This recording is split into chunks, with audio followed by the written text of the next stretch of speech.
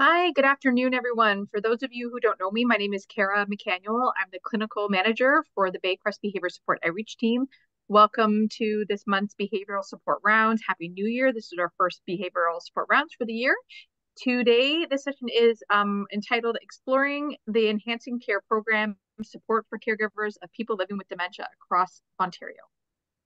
So some little items to go over, the land of acknowledgement to begin.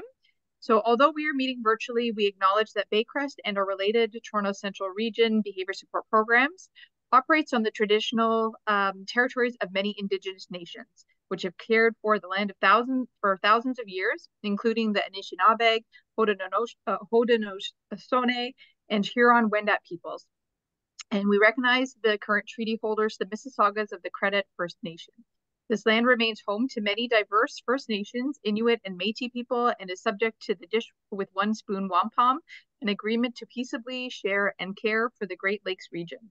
We are grateful to have the opportunity to work on this land today. You may live and work in different territories, so we encourage you to reflect on the land on which you are located and to consider your relationship to the land and to the people who are the traditional keepers of the land. Some basic participation guidelines. This session is being recorded, as you would have heard, and will be archived on the Ontario CLRI and BSO websites.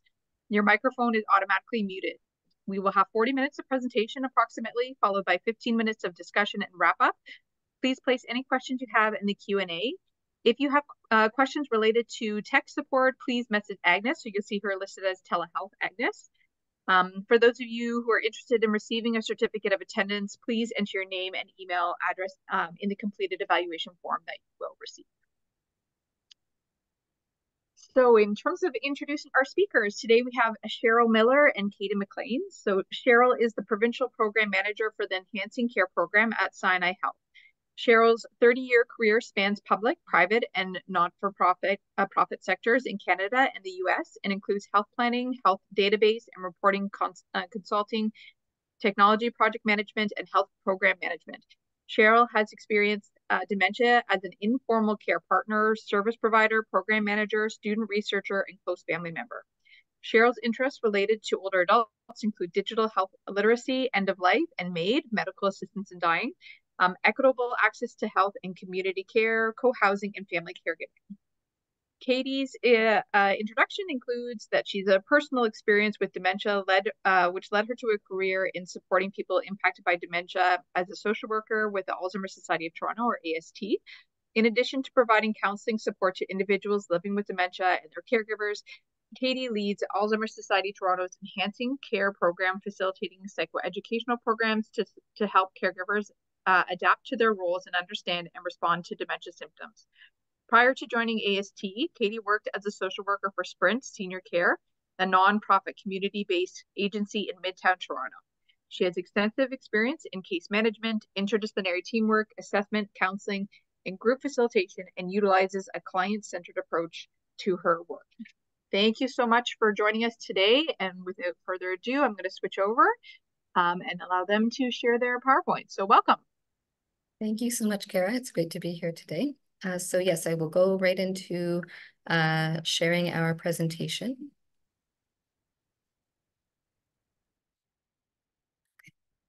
Hoping everyone is able to see that. So yes, today we are going to be talking about a program called Enhancing Care, which includes two groups called Teach and Carers. So I am Katie MacLean, social worker here with the Alzheimer Society of Toronto, and I'm here presenting with Cheryl Miller from the Reitman Center, and you'll hear from Cheryl in a few moments.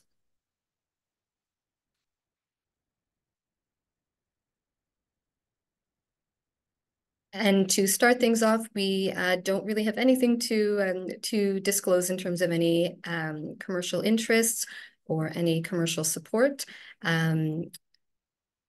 So what we're going to be talking about today is letting you know about the Enhancing Care Program in terms of how it was created, what the goals and principles are. Specifically, we'll tell you about the Teach and Carers groups, and we'll talk about the intake assessment and group participation aspects, and then we'll leave some time for questions, as Kara had said. So our learning objectives for today specifically are to learn about the Enhancing Care Program's background and the principles, learn about the teaching carers groups and how they support caregivers, care partners across the province. We'll also talk about how to make referrals to the Enhancing Care Program. So I'll pass things over to Cheryl to provide a bit of the history of the program. Go ahead, Cheryl. Thanks, Katie. So before the Enhancing Care Program, Sinai Health had a strong outpatient geriatric team that included geriatric psychiatrists, mental health clinicians, adult educators, and researchers.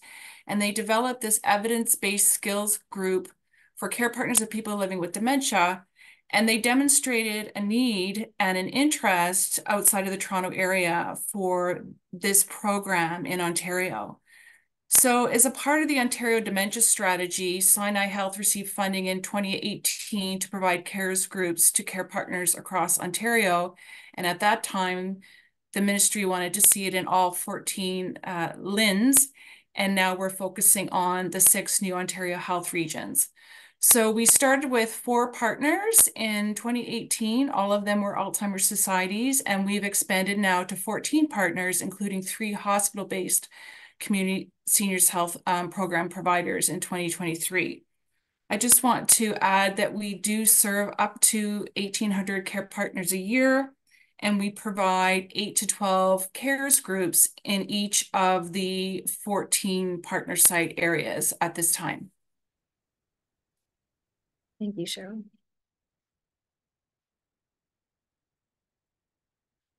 And so in terms of the program principles, first of all, we wanted to touch on the fact that it is an evidence-based program.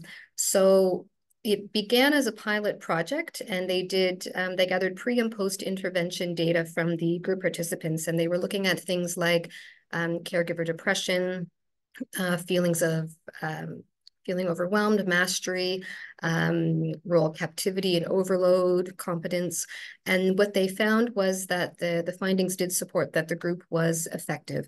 So they published the results in the World Journal of Psychiatry in 2013. And I'm going to just read a quote here. It supported the effectiveness of the program in terms of improving caregiving competence, stress, coping ability, and mental well-being in carers caring for family members with dementia. So in the group, we're also focused on the value of therapeutic relationships, and we really want to make sure that we feel a connection, and group participants feel a connection with us as the facilitators. So we spend a lot of time getting to know the caregiver, and we'll talk more about that when we talk about the assessment portion of accessing these groups. It's not that someone will sign up for a group and then we just know their name when we start. We really get to know them and their specific challenges and caregiving situation.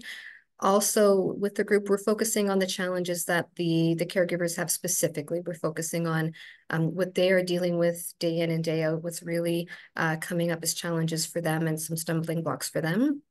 Focusing on what we call problem-solving techniques or problem-solving therapy, as well as communication strategies. And the group has been designed to accommodate the needs of adult learners. So we do focus on what their learning goals are, and we use experiential learning in the form of simulations or role plays in the group, which is a unique feature of the Enhancing Care program. In terms of the goals of the group, basically what I like to say we're trying to do is give caregivers tools for their toolbox that they can try. And if one technique doesn't work, they might try something else. We're trying to make things easier, make life easier for them, and try to help to support the relationship they have with the person that they're caring for. We're also trying to help them to get in tune with their emotions, to see the link between how they might be feeling and what's happening at the time when they might be feeling that frustration, they might be feeling that anger. We want them to feel like they have some control and they have some understanding of what is happening to the person that they are caring for. And sometimes that can help to influence how they approach different challenges. And again, with these techniques that we talk about in the group, we're really trying to enhance the relationship between what we call the care partner and the care recipient. And we want to try to, again, make life easier for them, try to reduce carer burden and depression. And how we do this is through the two groups. So there is TEACH, which is training, education, and assistance for caregiving at home. And then Carers, which is coaching, advocacy, respite, education, relationship, and simulation. I'll first talk about the TEACH group in more detail. So the TEACH group is, I sometimes describe it like getting the lay of the land of being a caregiver of someone living with dementia or caregiving for Dementia 101. So it's a 4-week group that meets for 90 minutes per week. And in the group, we have a minimum of 5 and a maximum of 8 care partners. And these are all non-professional caregivers. So they could be a spouse, they could be an adult child, they could be a sibling, it could be a friend, someone who is supporting a person living with dementia in some way. So in the TEACH group each week, we have a different topic. So in the first week, we talk about self-care. What do we mean by self-care? What gets in the way of self-care? Why is it important? In the second week, we talk about navigating the health and social service system. So what are things that people are using? What resources are out there that can be helpful in the caregiving journey? In the third week, we talk about the changing relationship, how your role as a care partner might be changing. You might feel like you've gone from being a spouse to being more of a caregiver, or you might feel like you've gone from being an adult child to a parent to your parent, depending on what your role is. And this is the session where we talk a lot about feelings of grief and loss that might not immediately become apparent when people are entering into this role, and it gives them an opportunity to really reflect on what their experience has been like, and also think about what skills or resources they might need to continue on in that role. In the fourth week, we talk about the future care planning. So we might talk about long-term care, we might talk about respite care, about powers of attorney. And in the group, we're really focusing on what these particular group members want to learn. What are the things that are of interest to them?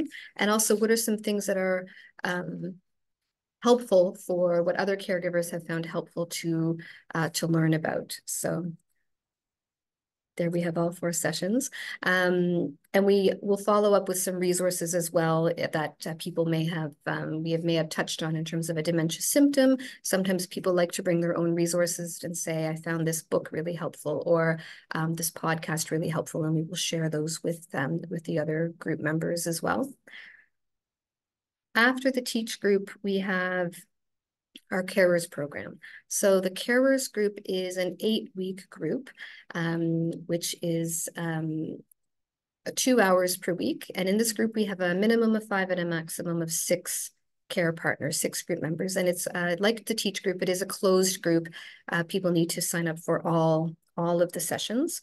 And we have, at AST specifically, we have one group specifically for spouses, and we have one group for what we call friends and family. So that can include adult children, that could be siblings, again, that could be friends or nieces, nephews, sometimes grandchildren in the group. And at AST, here at the Alzheimer's Society of Toronto, we also run groups specifically for people caring for a person living in a long-term care home.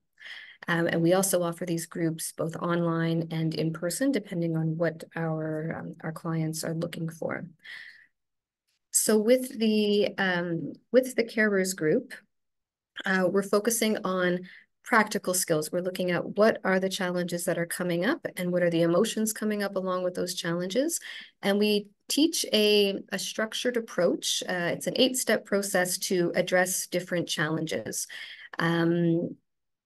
And going through that, we're really focusing on that particular challenge that the caregiver is dealing with that week. So we're not focusing on things that had happened in the past. We're not talking about hypothetical challenges. It's what happened in the past week since we last met that was challenging for you. And we're also asking, how were you feeling when that happened? Which is an opportunity for people to say, I felt angry, I felt frustrated, I felt really sad when this happened. And we can try to help to make a link between their emotions and the things that are happening. And we actually try to separate the emotions from the challenge, because we find that people can sometimes get so caught up in a challenge, and I think we've all been there, that we can't really see beyond it. And so what we do in the Carers group in the first few sessions is the problem-solving therapy or problem-solving techniques, where we take one of those challenges that someone has brought up and we do a deep dive, is what I like to call, into that challenge. So we want to know what for you is problematic about that situation, because two group members who could have the same problem might have that problem for different reasons. So we want to know, how is it a problem for them?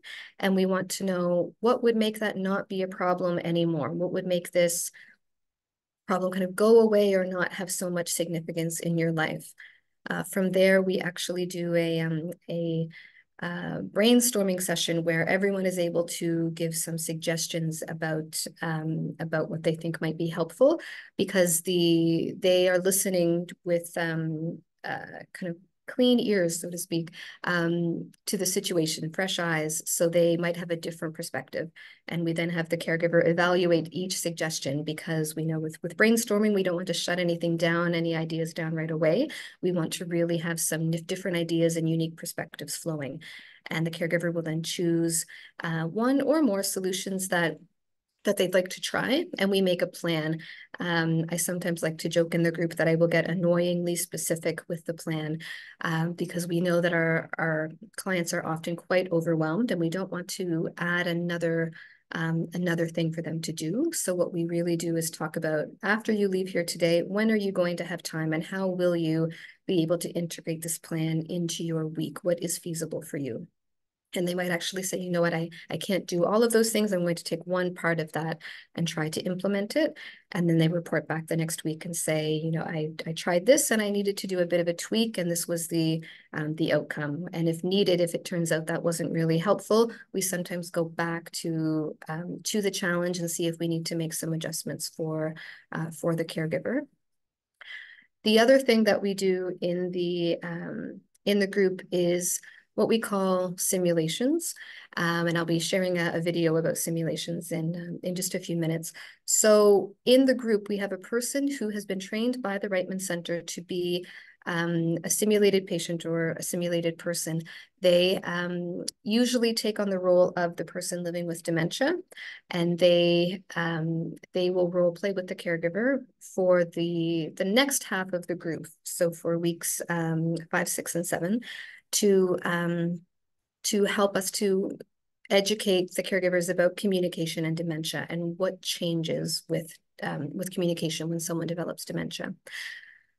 So what we do is, if someone brings up a challenge related to communication, we will choose it to work through. And an example I often use when I'm explaining the group to potential group members is, someone might say, yesterday I was driving to an appointment with my husband, and he started to tell me, you're going the wrong way, you have to turn around, we're going to be late. And the more I tried to say, don't worry, I know where we're going, it's fine, the more upset he got, and we ended up yelling at each other. So we would actually take a portion of that interaction. The simulated person or patient would ask some questions about what was their tone of voice and what did they say, basically kind of writing the script of verbatim what did they say. And then we role play that. Just usually it's about 10 to 20 seconds to give us a sense of the rest of the group, a sense of what that looks like. And then we talk about it. We talk about how the caregiver is feeling. Did that feel accurate? How the simulated patient is feeling as well. And they give quite honest, in a very sensitive way, but they do give very honest feedback about how they felt. And we'll see that in a moment with the video. I wanted to share, as you can see here on the slide, some common things that will come up in the group. So someone might say, I have no time for myself. That might be something we address as problem-solving techniques.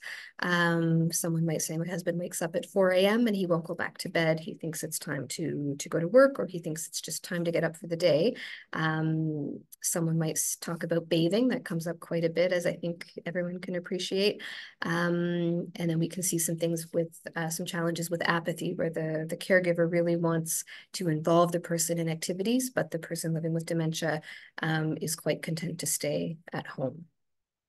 So what I will do now is share share the video, and I hope we don't have any challenges with audio. So this is a video that was developed by the Reitman Center to illustrate. It's available on one of the websites, and I'm happy to share the link afterwards. This will show a simulation. It's very, very similar to how we do things in the group. We have a lot of fidelity to the program as it was designed by the Reitman Center. So this gives a sense from beginning to almost the end, what that looks like in practice. So I'll go ahead and play that. Harriet is constantly interrupted at work by her mother's phone calls. She is having difficulty performing her work and is feeling completely overwhelmed. She worries that her job might be at risk. Harriet learns to acknowledge her mother's emotions, distract her with subjects she still enjoys, and to set reasonable limits on the number of times she will answer her mother's phone calls at work. So Harriet, hearing how this week has been, it's been intense. It's been really busy, and it sounds like the phone calls from Mom have been escalating. Yes. Okay. Yeah. What's hardest about that for you? What's hardest is that I can't get any work done. Okay. And it's the same questions over and over again. She knows. Okay. Huge changes because of Mom's dementia, and it's impacting your work. I know Mom's calling at home, so it impacts there too. And maybe there's some strategies we can give you to kind of help with all these changes Mom's going through, so that you can also get back to the other things that are important in life, work and your family. One of the ways we do that is we kind of do a simulation and we practice. Okay. So that's going to mean giving some of the details of one of the specific times Mom has called. So if you can think of maybe the most recent time that Mom's called. And I'm going to get you to give the details of that time to Suzanne. And then we're just going to run through it just how it happens, okay? Okay. All right. Suzanne? Okay. Most recent. Well, I guess, yesterday was a big one. It's when I just got so exasperated and I hung up the phone on her and I just felt awful about it. She called and she acted like it was the first time that we spoke, and it was actually the third time, and it wasn't even noon yet. And she wanted to know if I was coming over, when laundry day is.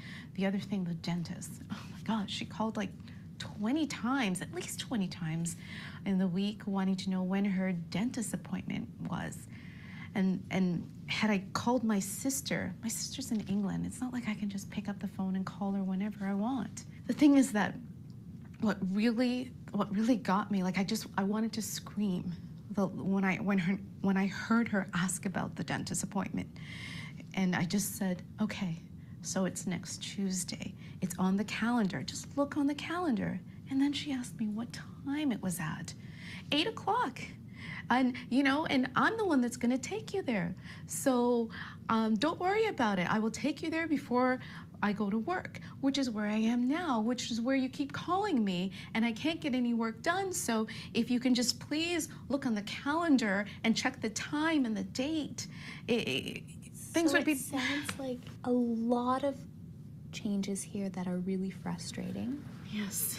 I'm just going to find out from Suzanne if there's any details she needs to know about what Mom does in the situation. Oh, okay. And then what we're going to do is just practice how it went, okay? Okay. Is there any details? Yeah, so is there like a repetitive loop? Does she keep repeating, asking you again how often are you coming over? When's my dentist appointment? Does she just keep repeating those questions? Exactly. And what's her tone like? Does she get louder, more anxious, or is she just like she never said it before? Exactly. Like she's never said it before. Like she's oblivious to the fact that she's already called and she's already asked those questions. And when the conversation starts, how does she greet you? Does she say, hello, dear, hello, Harriet, or is it just, are you coming over today?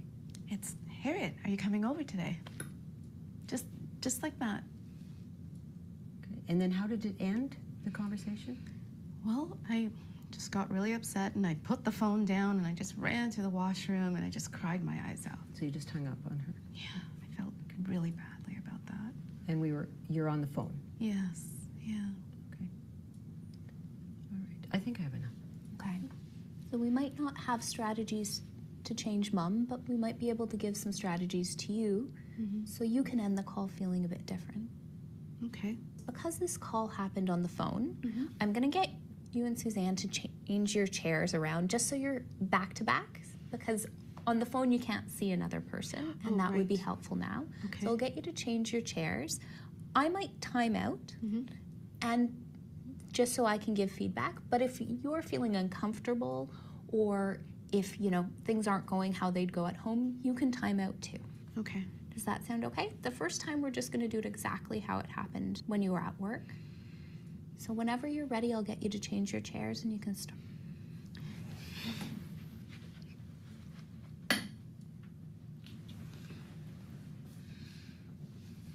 Ring, ring, ring. Hello? Hello, Harriet. Are you coming over? Later on, Mom. Yes, I'll be there. Is today my laundry day? No, today's not your laundry day. There's signs all over the apartment. You know that it's next Tuesday, right? Oh, and when's my dentist appointment? That is also next Tuesday. Okay? I've already told you before, and it's right on the calendar. So just look at the calendar. What time is it? Your appointment is 8, but you really need to look at the calendar. Just remember, we went to the calendar and we wrote it down. I showed you where the calendar is. Are you coming over today? Well, I just told you, yes, I'll come over later. Let's time out there.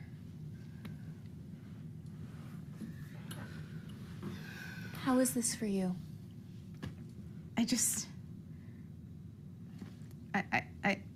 don't understand. I just don't get it. It's frustrating.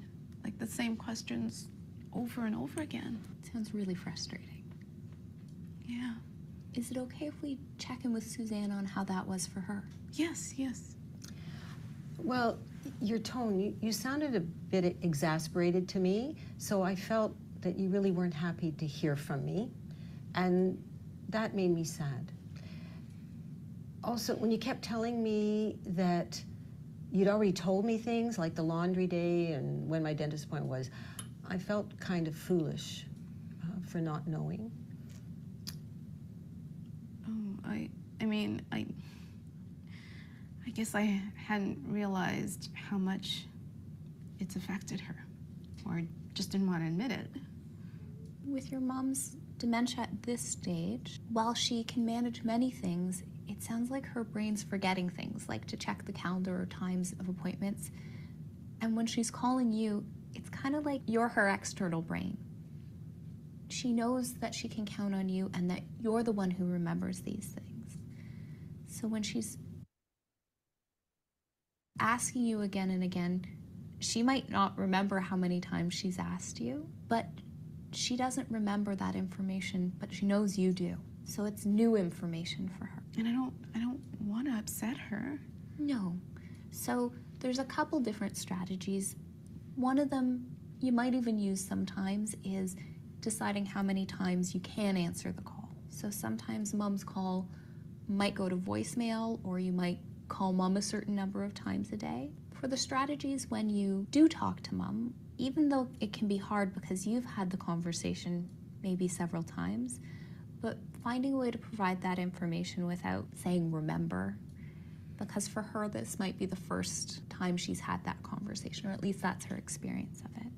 You might need to have a couple breaths in there too, just so you feel that you can answer mom's question and still pay attention to your own feelings too. If you were to try it again, is there something you think you could try differently?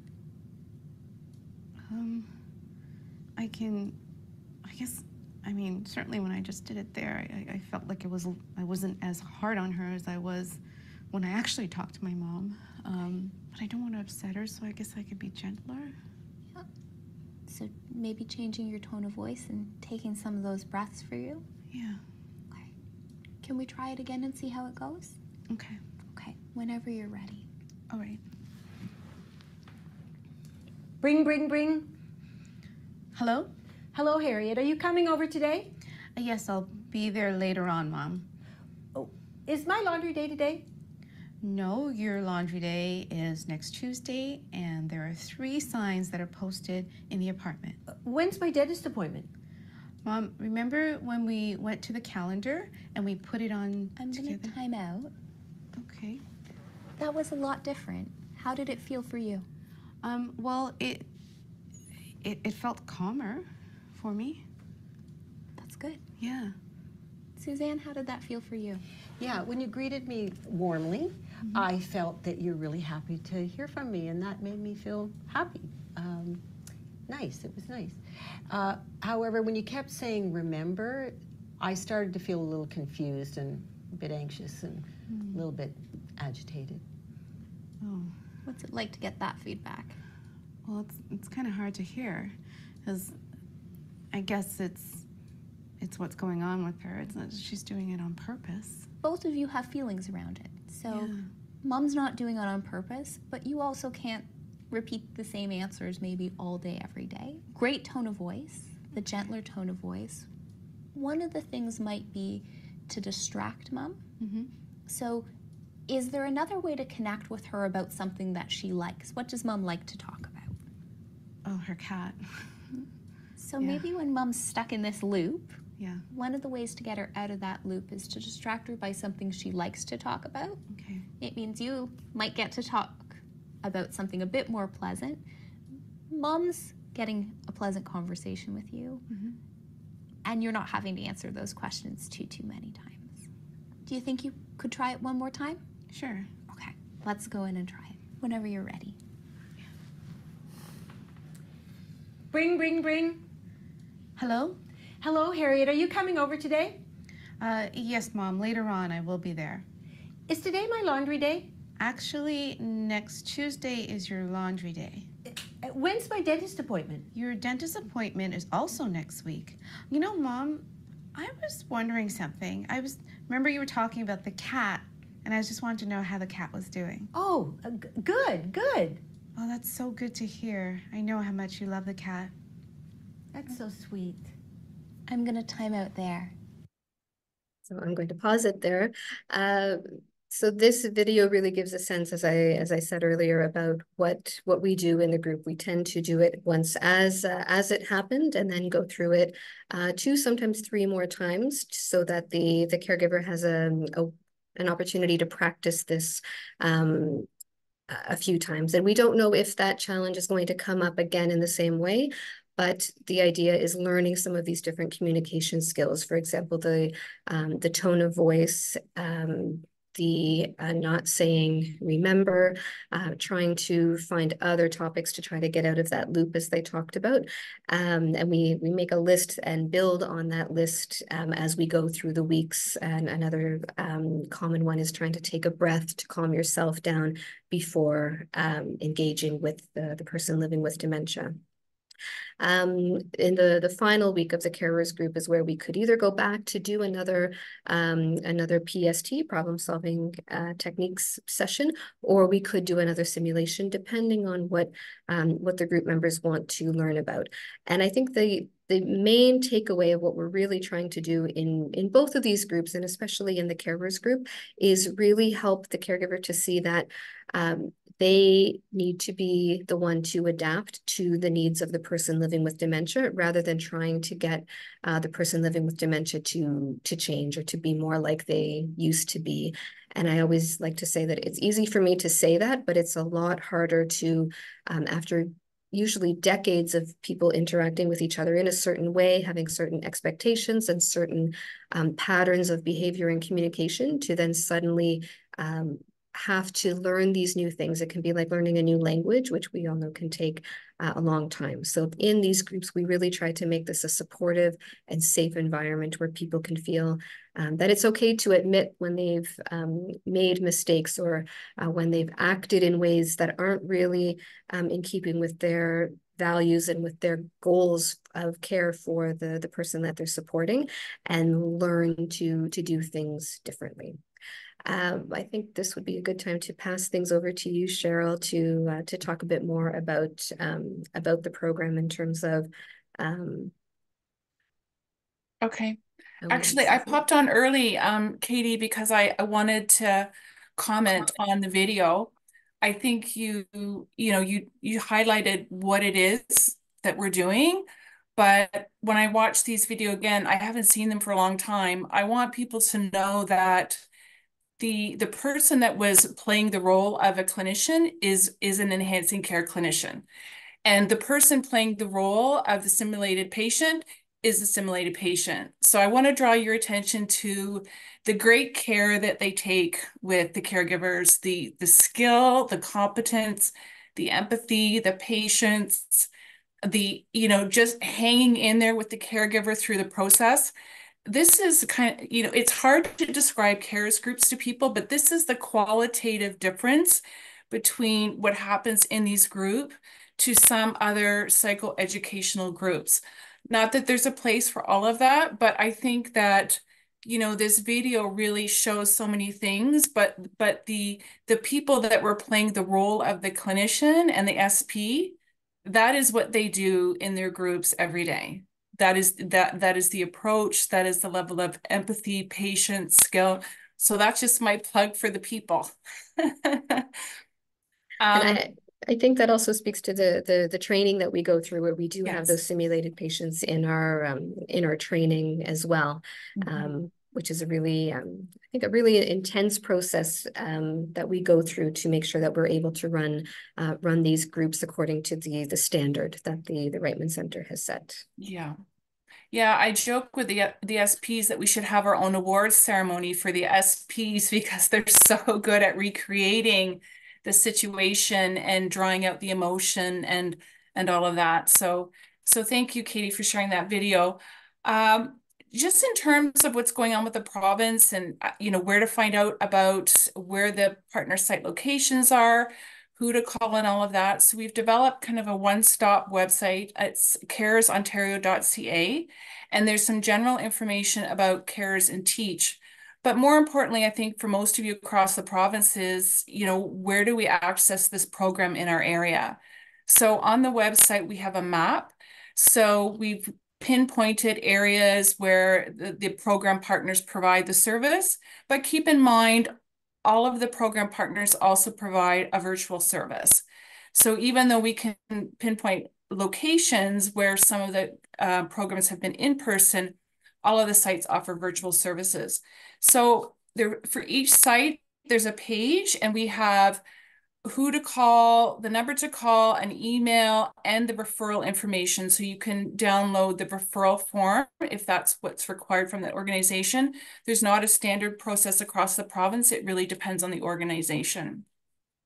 Yes, and I did want to add for us here at the Alzheimer's Society of Toronto, people can access the group in different ways. They might be referred by one of our social workers or care navigators, or through our intake team. They might sign up from our event calendar. They can register for the group, but that means what they're really doing is expressing interest, and we then get in touch with them. So what we do here is first a phone-based screening, where we're really just asking, can you tell me a bit about your current situation, and can you tell me about any group experience you've had? And the reason I like to ask that is because sometimes people might think, oh yes, someone told me I should do a group, or it seems like a good idea.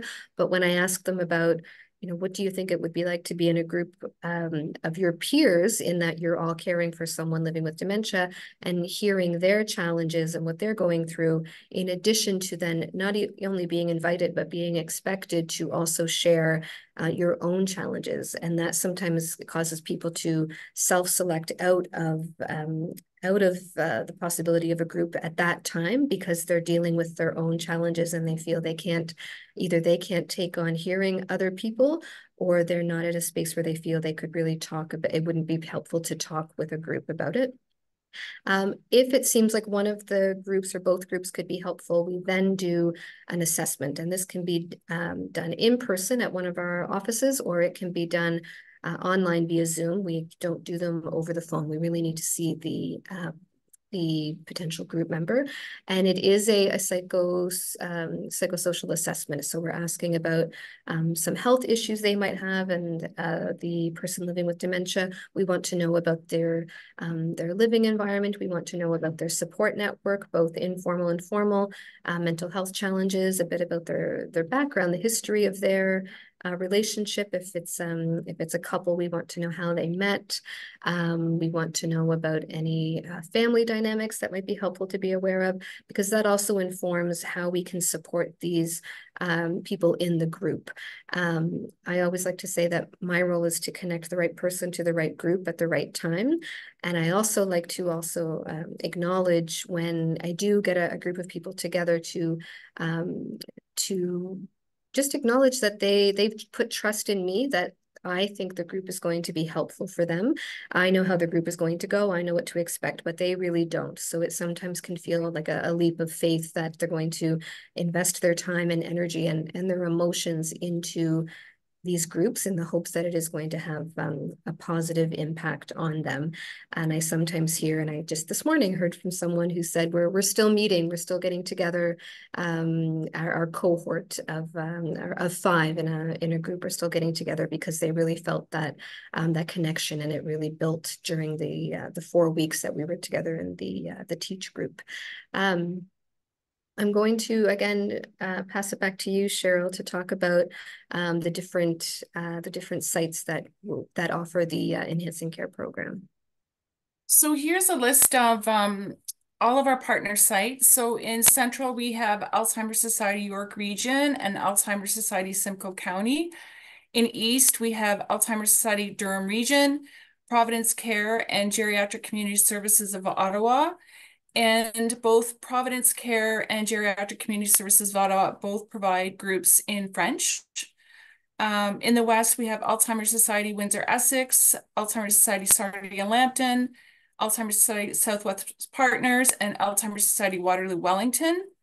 In the Northwest, we have the St. Joseph's Care Group and CMHA Fort Francis, providing services in Kenora and Dryden. In Northeast, we have Alzheimer's Society, Sudbury, Manitoulin, North Bay. And here in Toronto, we have Reitman Center team at Sinai Health and Katie's group at Alzheimer's Society of Toronto. And the last thing I wanted to mention was that site that Cheryl was talking about earlier, where you can click on the specific site. So here is the one for AST as an example, where you can see we offer both groups, and it's for people who are either living in the M postal code or caring for someone living in the M postal code. We also, if someone kind of happens to find their way to AST, but they might be living in a different catchment, we then connect them. And I've gotten in touch with Cheryl on more than one occasion to find out which appropriate site I should send them to.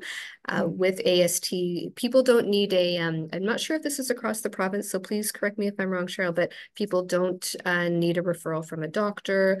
They can self-refer to our program. They can also complete a referral form from the main page of our website.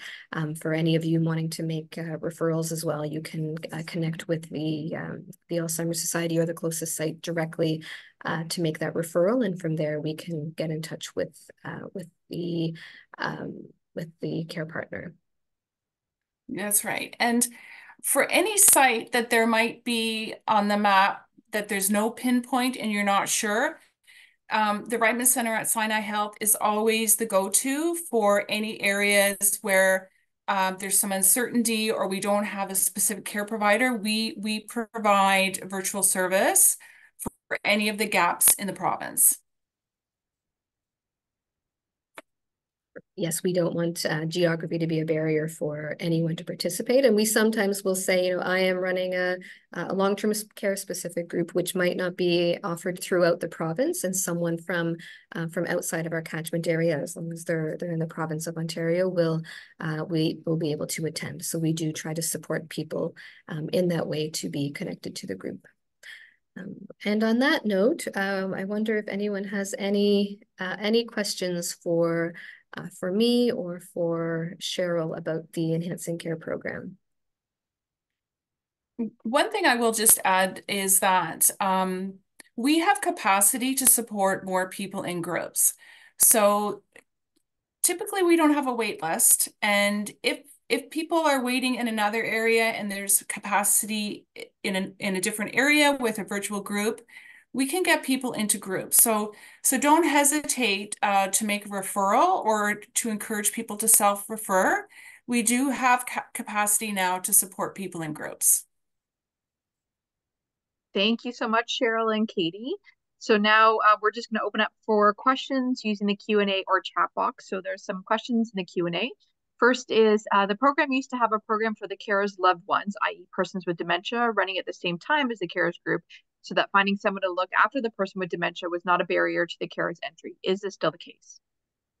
It can be depending on the site. So that respite is one of the R's in carers, where we or the site offering the group will provide respite. So yes, the caregiver can participate, and in a separate space at the same location, we will have someone, a staff person or a volunteer. We are able to offer that at the Alzheimer's Society of Toronto, and it's worked successfully. We do use volunteers who have been trained to support a person living with dementia, and they will do some activities. It might be drawing, it might be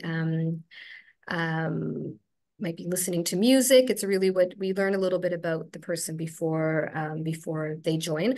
It's happened once since the pandemic that we were able to offer the respite, and it was needed, and it was really successful. So it is something we try to offer on a regular basis if it is needed. And I'm not sure, Cheryl, throughout the rest of the province how common that is.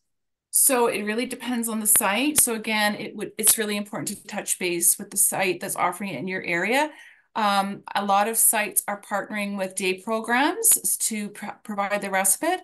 You know, the Reitman Center used to have their own group running during CARE's time. So it really just depends. But yes, in some cases there is some type of respite available. Great. The next question is about whether the program is offered in different languages. I know at AST we have offered the teach group in Cantonese. It really depends on the languages spoken by the people who have been trained. Currently, I am the lead in the program, and I have a colleague who also runs groups, and both of us are only English speaking. But beyond AST, I'm wondering, Cheryl, I know French is sometimes one of the languages we offer. Yeah, so both the Geriatric Psychiatry Community Services of Ottawa and Providence Care can offer programs in French. We haven't seen a huge demand for that. The Wellness Center out of Sinai Health offers programs in Cantonese, and probably by the end of the year, we'll also be able to offer programs in Mandarin. We have had some interest in other languages, but there just doesn't seem to be the demand. So if you are interested, or you know of a group of caregivers that are looking for a specific language, this is something we can definitely consider and plan for. We would not only need to look for the clinician that could speak the language, but we'd also have to train an SP as well. So it takes a little bit of coordination, but if there is demand and enough people in an area, or even virtually across the province, it's definitely something we could look at. Great. Another person asks, so the carer can choose between virtual or in person?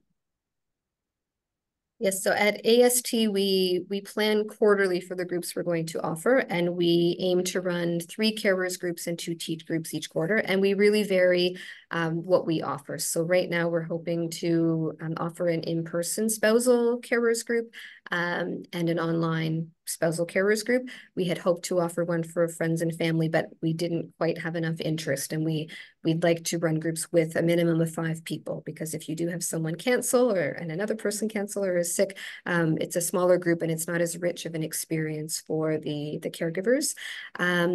So we really look at the people who are on our list who have expressed interest or who have already been assessed when we're planning the groups, to try to make sure we're offering what people need. And we also have to think about locations. So I'm right here at our main office at Yonge and Eglinton, which is quite popular, but we also have two satellite offices that are in the East and in Scarborough, and that there's been mixed interest in running groups there. So it gets to be a little bit complicated trying to make sure we have the right person at the right place and the right time. So a lot of time goes into trying to plan these groups. And if it doesn't work out for one session, we might provide some individual sessions until we're able to connect the person to a group that will work better for them. Yeah, I think it varies across the province, and depending on what's available at a certain site. You know, some sites like Sudbury right now, they're mostly running in-person groups. So up there may be less option for virtual, but if people are willing to join a virtual group from another area, you know, if Katie was running a virtual group at a time that would suit the caregiver in Sudbury, then we're flexible and we try to find a spot for somebody. Yeah, it also varies, I think, depending on the season. In the fall, we had lots of people who wanted Yeah. in-person groups, and now it seems like, I guess, because of the weather and the season, it's more interest is in online groups. So I might actually change one of my groups to be from in-person to online, depending on again the interest. I'd rather push the group by a few weeks than cancel it altogether, and in the hopes that I'm able to run the group. Teresa Judd, hi Teresa, in the chat says, thank you so much for an excellent session. I would like to connect with Katie to discuss more options in the Central West geography, accessibility, and frequency of offerings. So she put her email there. I don't know if you can see that, Katie. So if you can make a vote, that would be great. Any other questions or comments from the participants on today? And again, feel free to use the Q&A or the chat box. You can see that a poll has popped up for feedback as well. Again, this is anonymous feedback. Katie, I have some information on Central West if you want to touch base with me about the call. Sure.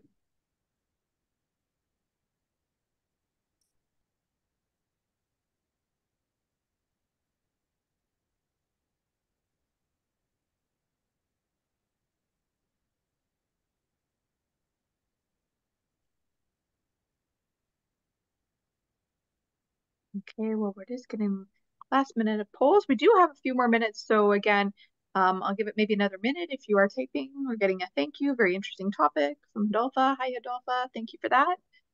Any other questions or comments?